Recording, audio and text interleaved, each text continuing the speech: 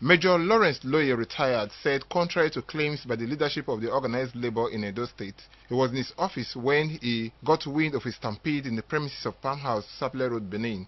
The Permanent Secretary, Ministry of Environment, said on inquiries, he gathered that the labor leaders were in the office to enforce the strike order they call workers to embark on. He said he never at any time tried to stop the unionists, as according to him, it cannot stop them from going on strike. But however, said most worrisome is that a fellow Permanent Secretary and a director in one of the ministries who were carrying out their responsibilities were attacked by the labor leaders.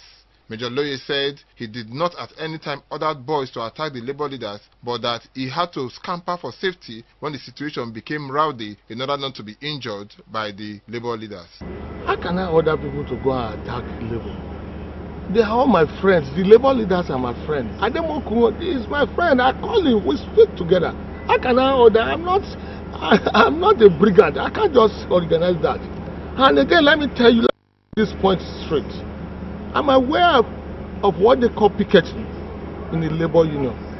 I've never seen where people carry young boys with stick to go and start saying in the name of picketing, me beating people up and down. Even myself, I have to run away from that area because definitely if I stay, probably it will be my photograph that you people will be showing the way that manner will be beaten up. Some labor leaders in Edo State on Thursday stormed various government offices to enforce the stay-at-home order handed down to workers in the state over welfare issues with Edo State government.